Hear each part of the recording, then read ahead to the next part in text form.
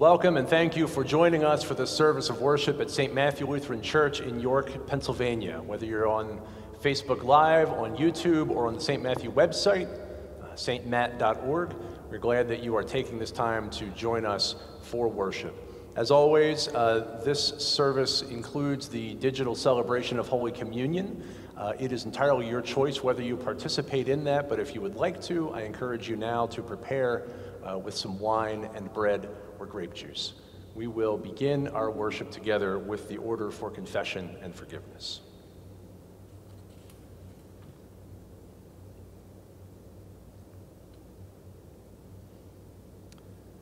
Blessed be the Holy Trinity, one God whose teaching is life, whose presence is sure, and whose love is endless.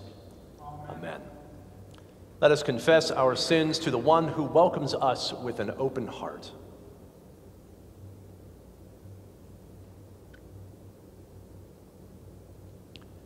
God, our comforter, like lost sheep, we have gone astray. We gaze upon abundance and see scarcity.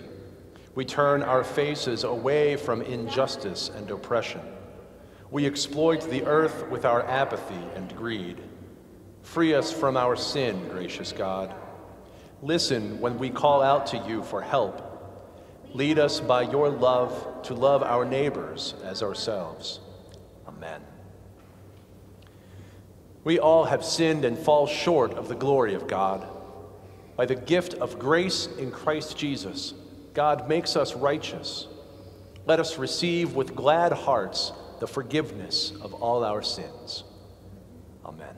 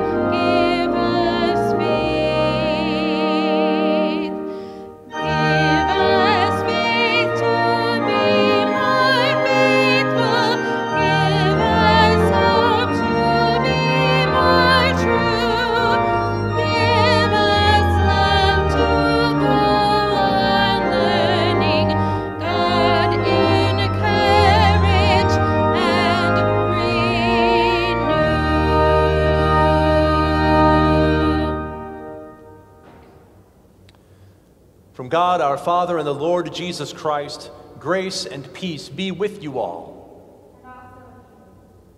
Let us pray. Sovereign God, you have created us to live in loving community with one another. Form us for life that is faithful and steadfast, and teach us to trust like little children, that we may reflect the image of your Son Jesus Christ, our Savior and Lord. Amen.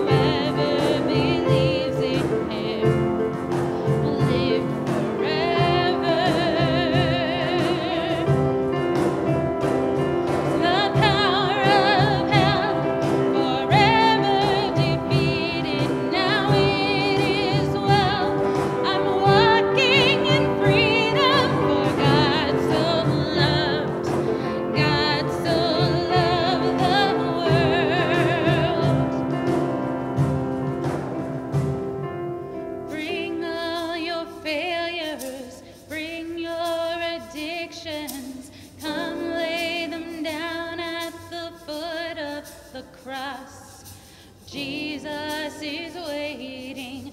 God so loves the world.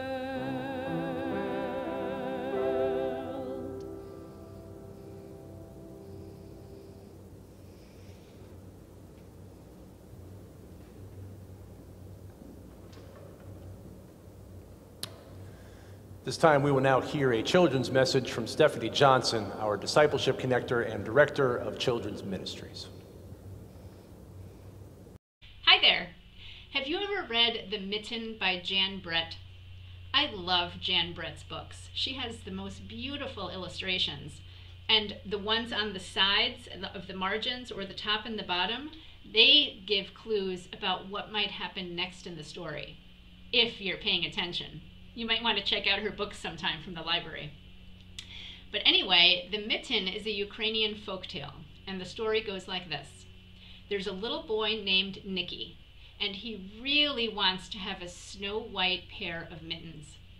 His grandma doesn't think that's a really good idea because if he loses them, they're going to be awfully hard to find in the white snow.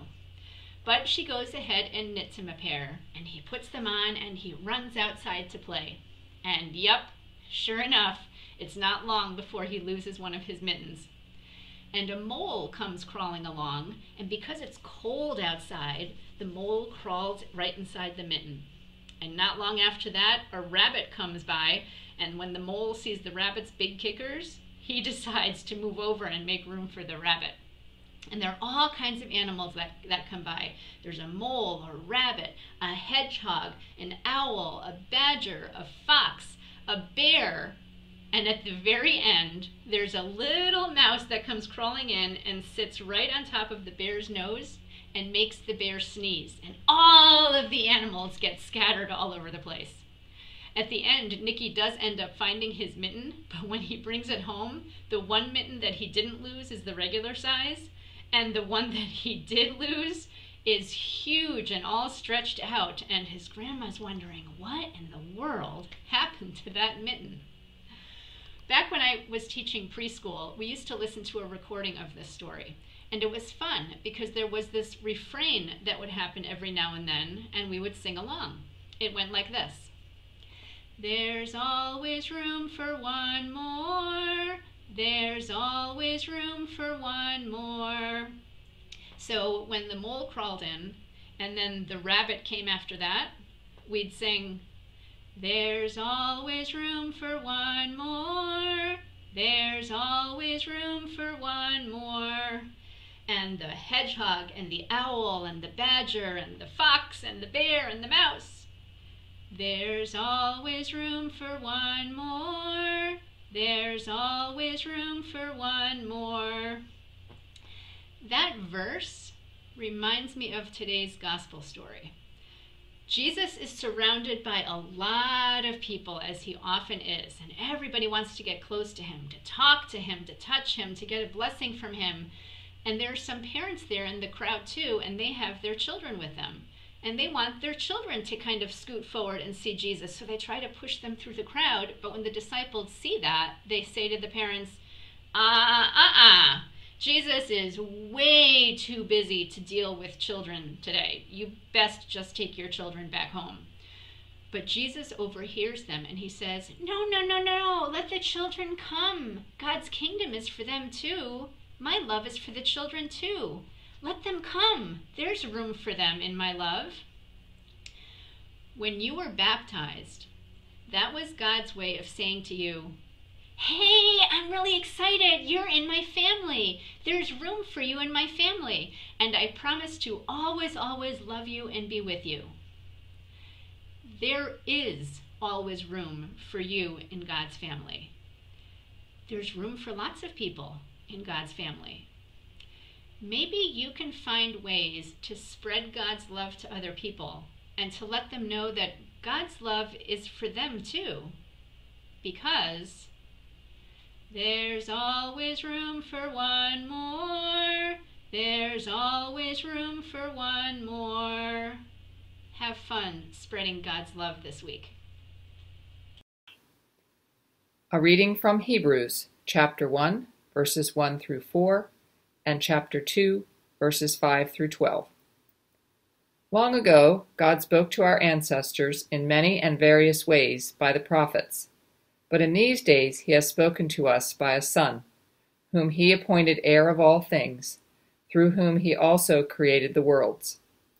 He is the reflection of God's glory and the exact imprint of God's very being, and he sustains all things by his powerful word. When he had made purification for sins, he sat down at the right hand of the Majesty on high, having become as much superior to angels as the name he has inherited is more excellent than theirs. Now God did not subject the coming world, about which we are speaking, to angels. But someone has testified somewhere, "What are human beings that you are mindful of them, or mortals that you care for them? You have made them for a little while lower than the angels. You have crowned them with glory and honor, subjecting all things under their feet." Now in subjecting all things to them, God left nothing outside their control. As it is, we do not yet see everything in subjection to them, but we do see Jesus, who for a little while was made lower than the angels, now crowned with glory and honor because of the suffering of death, so that by the grace of God he might taste death for everyone. It was fitting that God, for whom and through whom all things exist, in bringing many children to glory, should make the pioneer of their salvation perfect through sufferings. For the one who sanctifies and those who are sanctified all have one Father. For this reason, Jesus is not ashamed to call them brothers and sisters, saying, "I will proclaim your name to my brothers and sisters. In the midst of the congregation, I will praise you." The word of the Lord. Thanks be to God.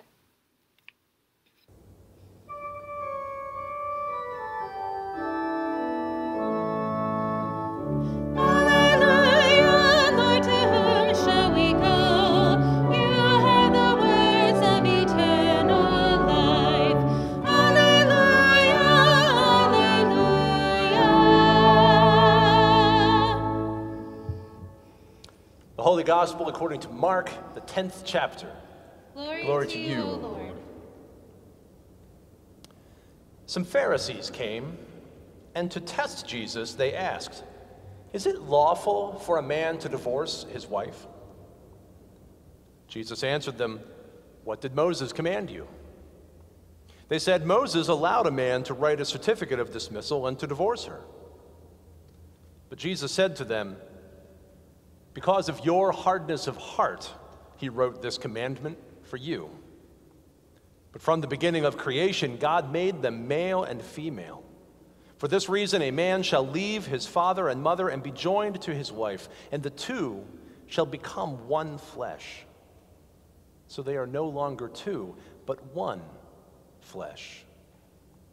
Therefore, what God has joined together, let no one separate."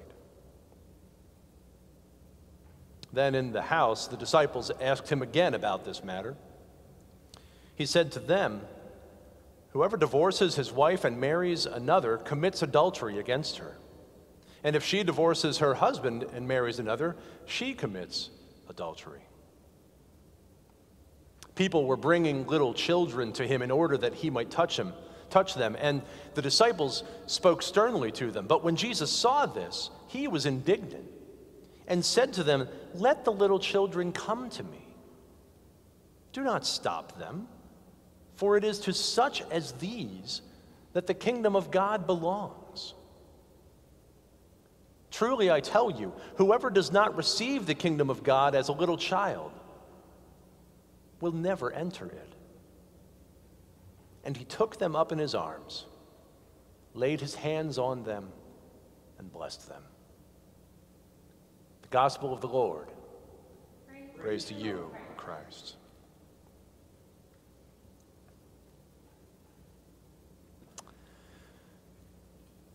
The book of the Bible that we know as the letter to the Hebrews, from which we heard read just a few minutes ago, isn't really a letter at all. It ends like one, but it's not signed with anyone's name. And since it doesn't start like a letter with a salutation from the writer to the recipients, we don't have any idea at all, really, who wrote it. Now, for a long time, it was assumed to have been written by Paul, like several other letters in the New Testament.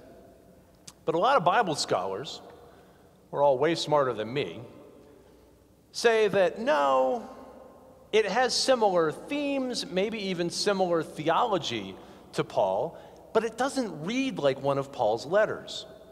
In fact, a lot of scholars consider Hebrews to be one of the most beautifully crafted works in the entire New Testament, much more lyrical than Paul's typical blunt and to-the-point kind of style. So the consensus is that Hebrews was written by one of Paul's closest students, someone who spent a lot of time with him and knew his teachings well. But who? Was it Barnabas? Luke? John Mark? Would you believe Priscilla? Yes, there is a strand of scholarship which identifies Hebrews' author as Priscilla, which would possibly make this the only book in the entire New Testament to be written by a woman, which unfortunately may be the very reason that the name was removed. In the male-dominated world of the first century, to have a woman's name attached to this document might have served to get it banned and buried before it could ever even be considered as part of the New Testament, as part of the Bible. Now, why is all of this important? Well, first off, because wouldn't it be awesome if it were true? Second, because it provides context to the letter itself, to the way that we hear these words and the way that we imagine the original audience may have heard them. Because lastly, we live in a world which is not so very different from the world of this book. As the early Christian church expanded and grew to include people of different backgrounds and languages and cultures, from Jews living in Israel to Jews living in other parts of the world to non-Jews from all over the place, there was bound to be tension and conflict. There were factions, there was lobbying, there were populist movements and charismatic leaders, and discrepancies in social and economic status. Does any of this sound familiar? So the early church had to learn how to define itself. It couldn't be as simple as a community founded around a single language or a narrow slice of society. It couldn't even be a common religious experience. So Paul and James and the writer of Hebrews, whomever they were, and eventually Mark and Luke and Matthew and John, or whomever they really were, they came to identify the church as the community which identified itself with Jesus. What Jesus taught, they sought to teach. What Jesus did, they sought to do. What Jesus was, they sought to become. At least so far as humanly possible.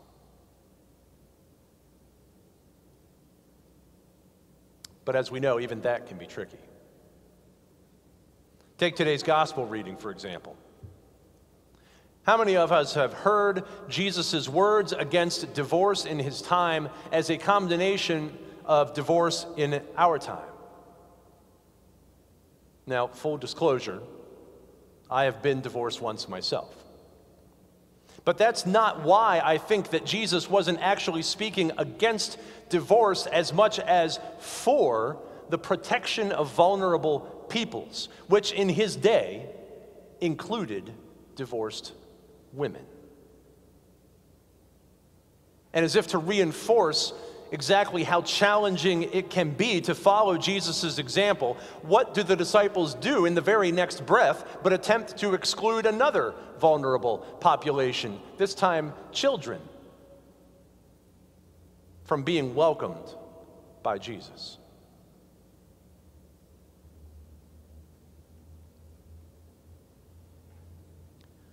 Our Lower Susquehanna Synod, the part of the Evangelical Lutheran Church in America that covers our portion of South Central PA, is giving all of their congregations a gift.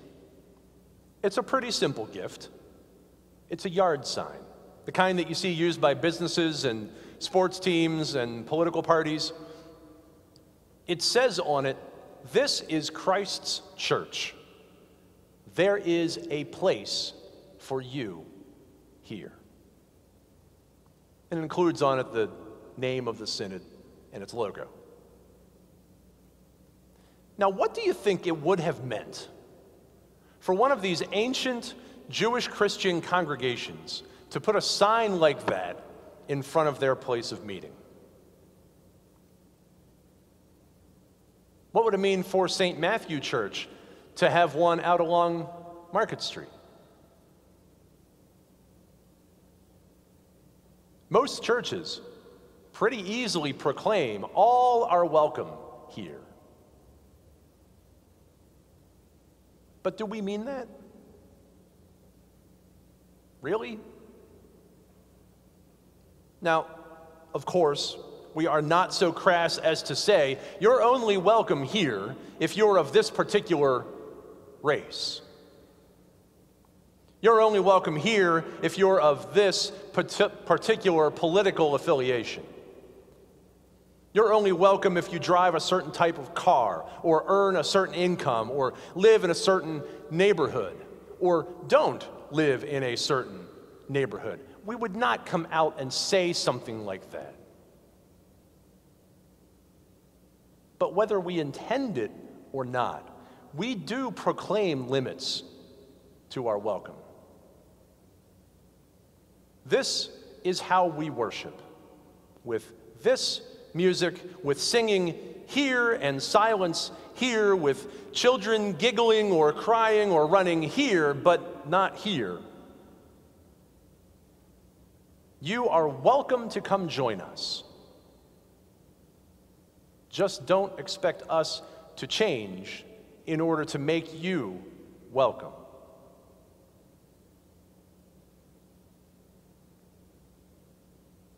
This is Christ's church. There is a place for you here.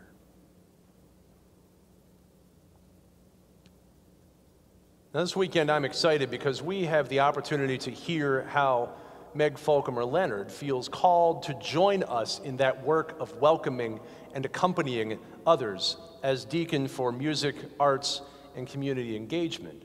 See, I'm excited because I think St. Matthew can get behind that yard sign.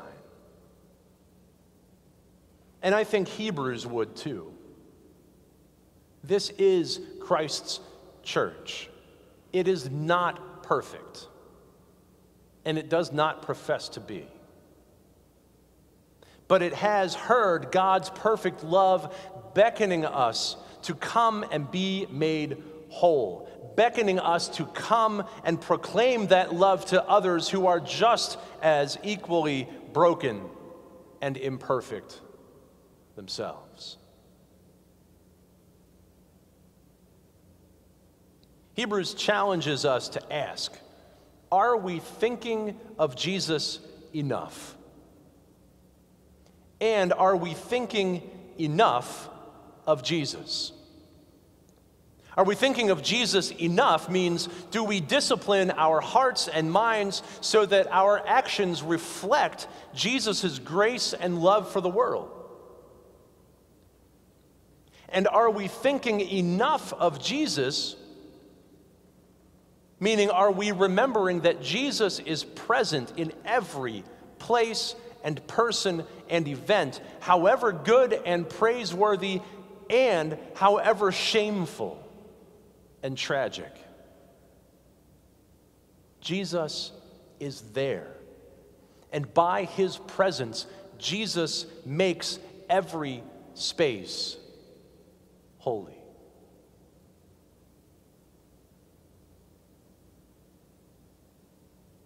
And the answer is likely no. We're not thinking enough either way. But the church is a place for honesty and confession, a place of second chances and fresh starts. It's never too late.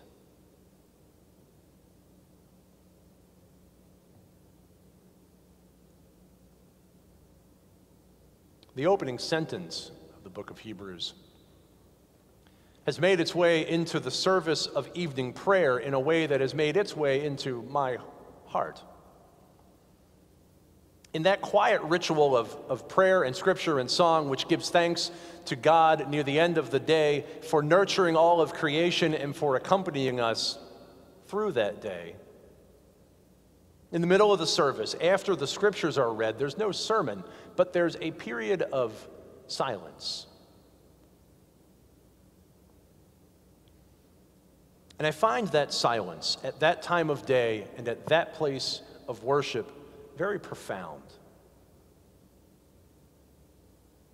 And after a few moments, the silence is usually broken when a leader announces, long ago, God spoke to our ancestors in many and various ways by the prophets. And the congregation joins in, saying, but in these last days, God has spoken to us by a Son.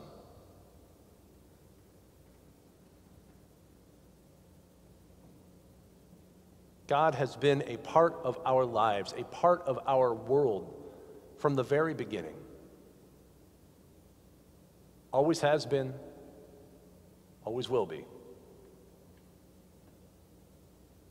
God has no false perceptions of who we are. And yet God continually chooses to love us. And the most perfect example of that love is Jesus.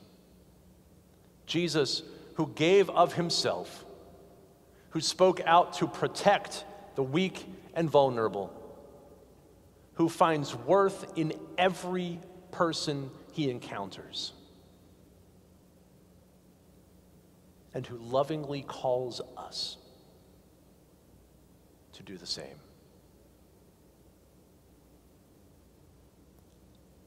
Amen.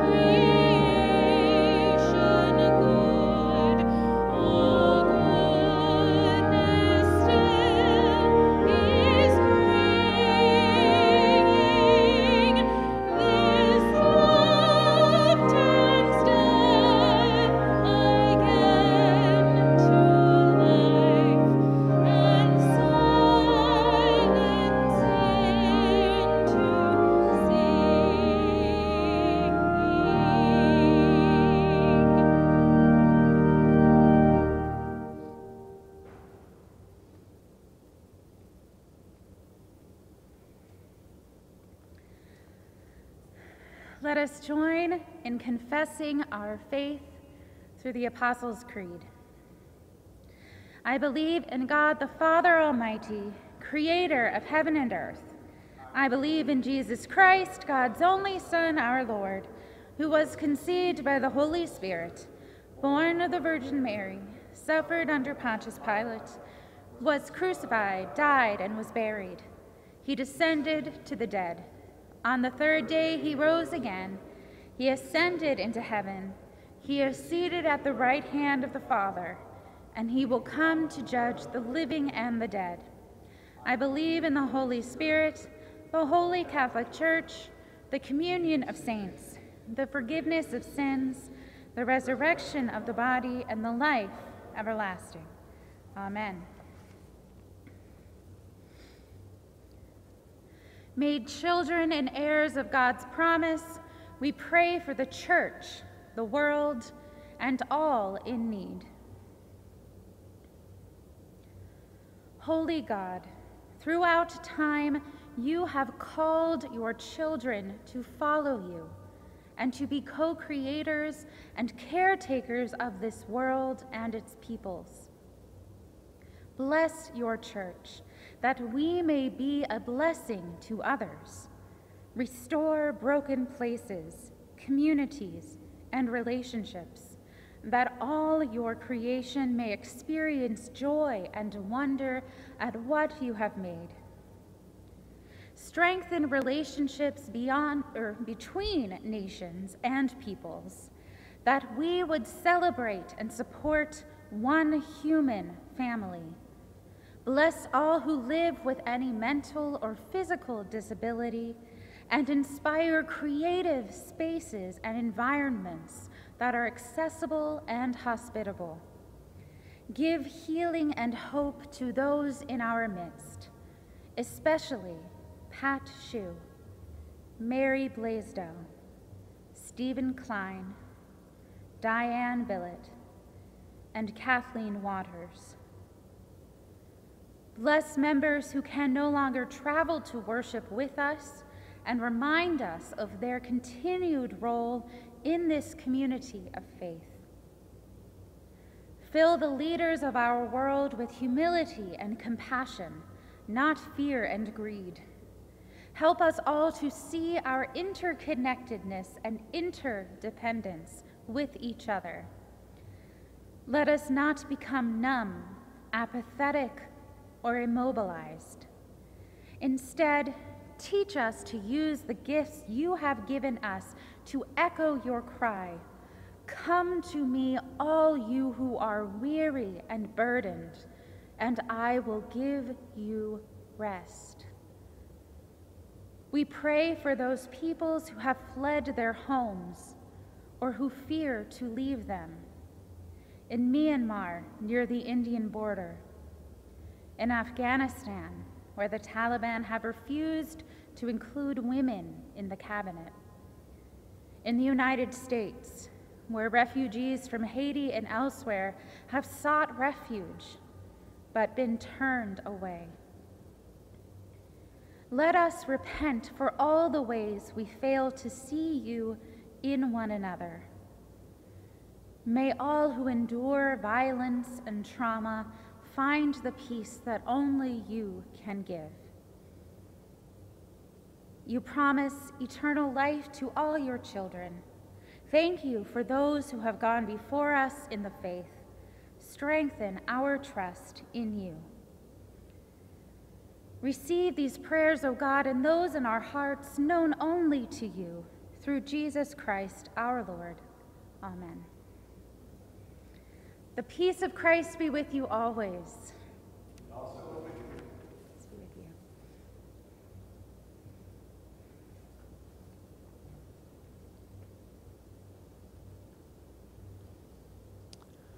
Well, once again, welcome and thank you for joining us for this service of worship at St. Matthew Lutheran Church in York, PA. It's good to have you with us.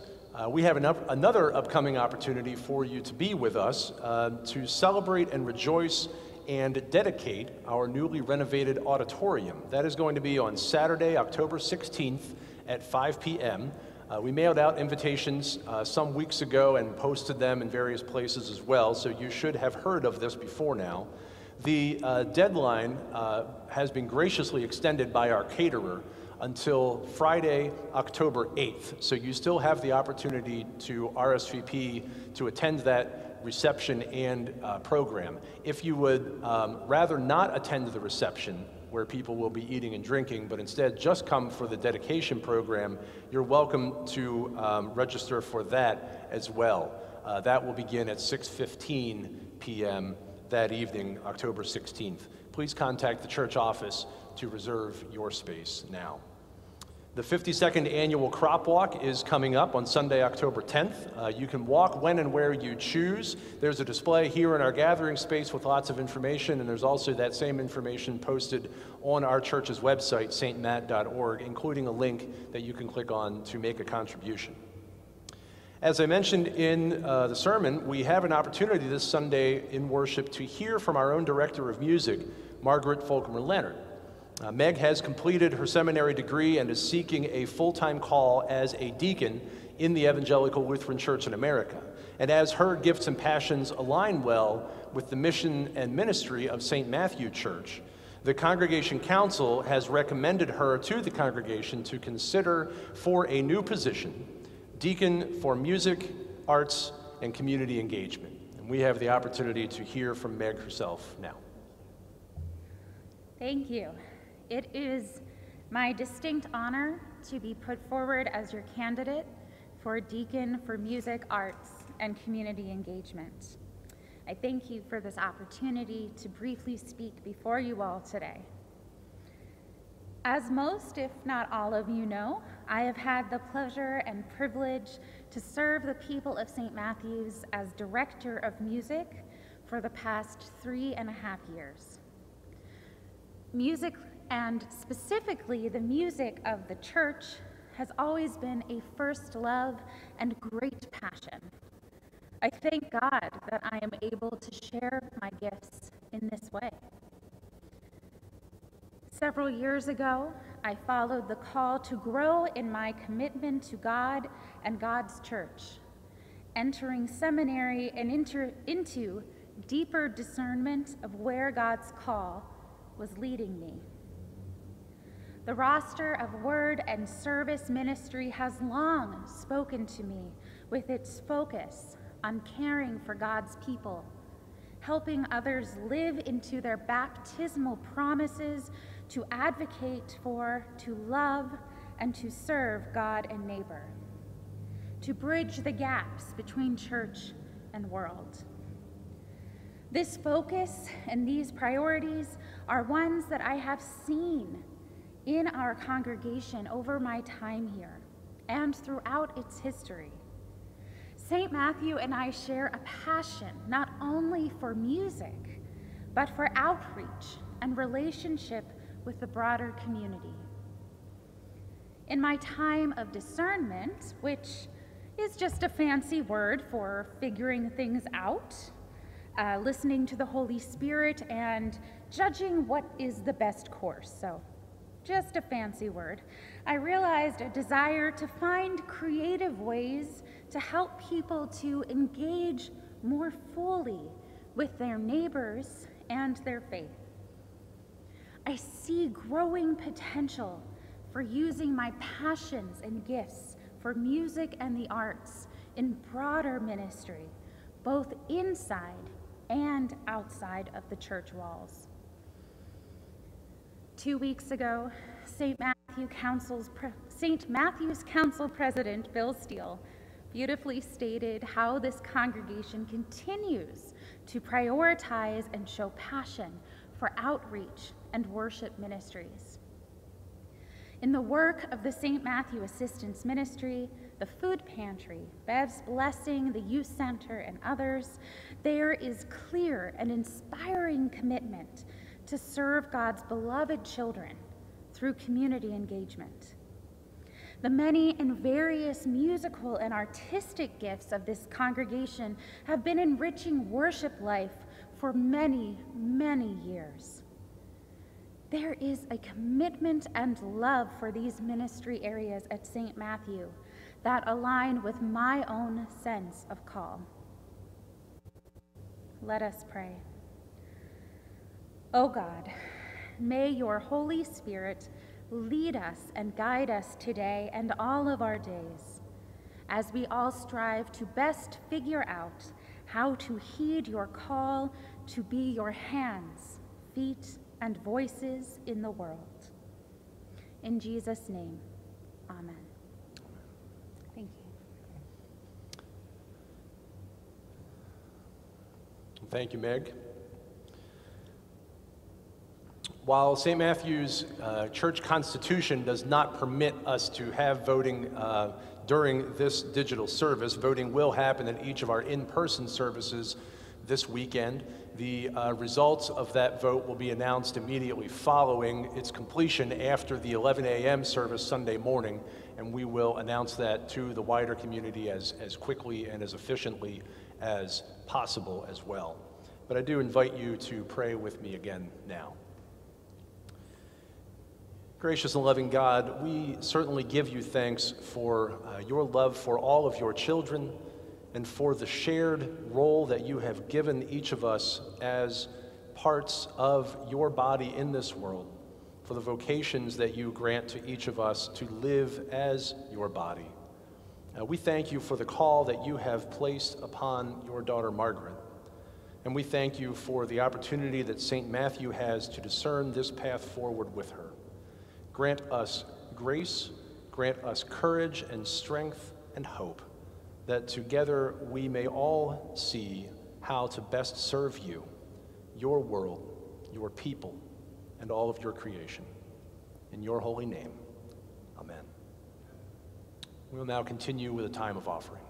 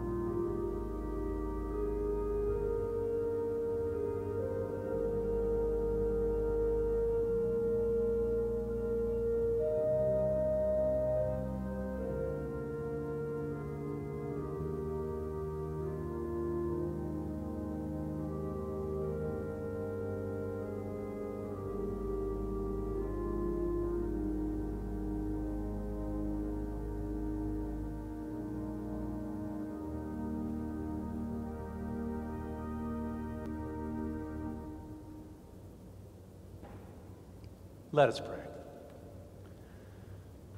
God of abundance, you cause streams to break forth in the desert and manna to rain from the heavens.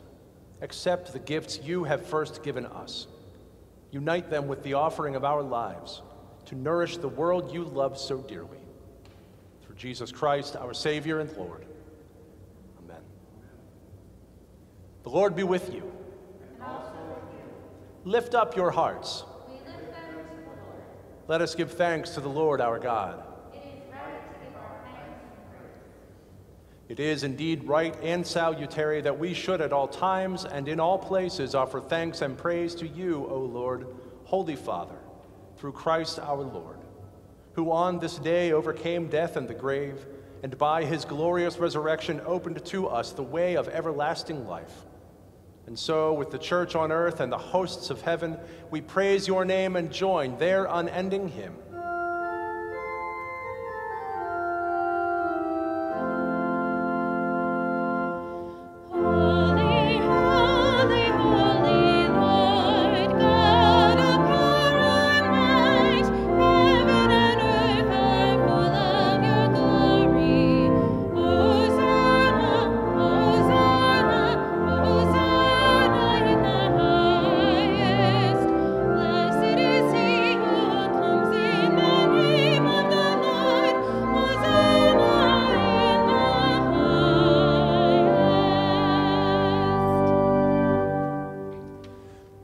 Indeed, holy, almighty, and merciful God.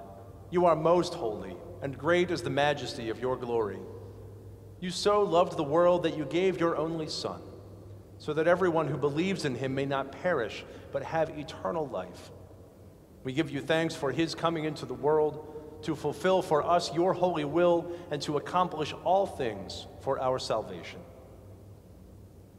On the night in which he was betrayed, our Lord Jesus took bread and gave thanks, broke it and gave it to his disciples, saying, "Take and eat. This is my body given for you. Do this for the remembrance of me." Again, after supper, he took the cup. He gave thanks and gave it for all to drink, saying, "This cup is the new covenant in my blood, shed for you and for all people for the forgiveness of sin. Do this for the remembrance of me."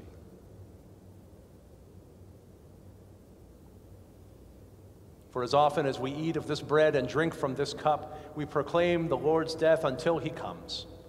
Christ has died, Christ is risen, Christ will come again. Remembering therefore his salutary command, his life-giving passion and death, his glorious resurrection and ascension, and the promise of his coming again, we give thanks to you, O Lord God Almighty, not as we ought, but as we are able. We ask you mercifully to accept our praise and thanksgiving, and with your word and Holy Spirit to bless us, your servants, and these your own gifts of bread and wine, so that we and all who share in the body and blood of Christ may be filled with heavenly blessing and grace, and receiving the forgiveness of sin may be formed to live as your holy people and be given our inheritance with all your saints. To you, O God, Father, Son, and Holy Spirit, be all honor and glory in your holy church, now and forever. Amen. Let us pray in the words of Jesus, the crucified and risen one. Our Father, who art in heaven, hallowed be thy name. Thy kingdom come, thy will be done, on earth as it is in heaven. Give us this day our daily bread, and forgive us our trespasses, as we forgive those who trespass against us. And lead us not into temptation, but deliver us from evil. For thine is the kingdom, and the power, and the glory, forever and ever. Amen. All who hunger and thirst, come. The table is ready.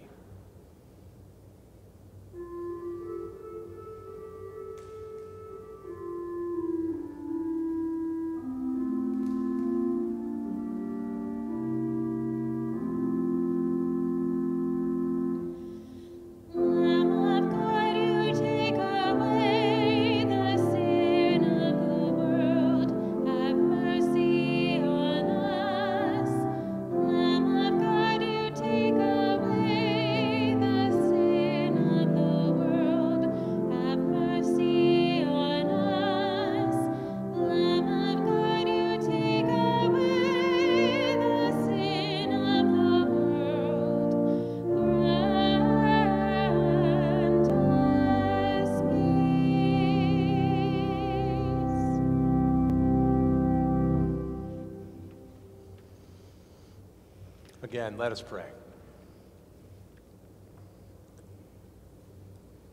Lord of life, in the gift of your body and blood, you turn the crumbs of our faith into a feast of salvation.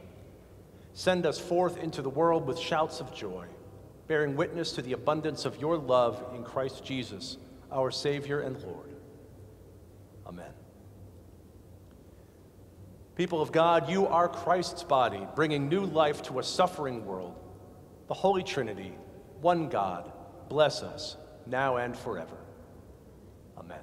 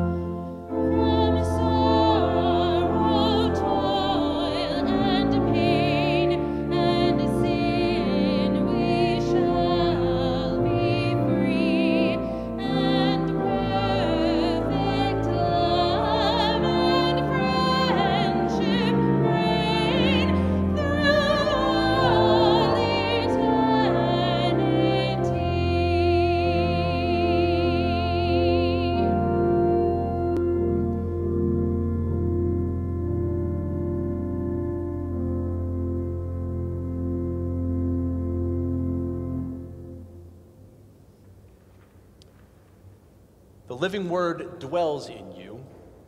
Go in peace to love and serve the Lord. Thanks be to God.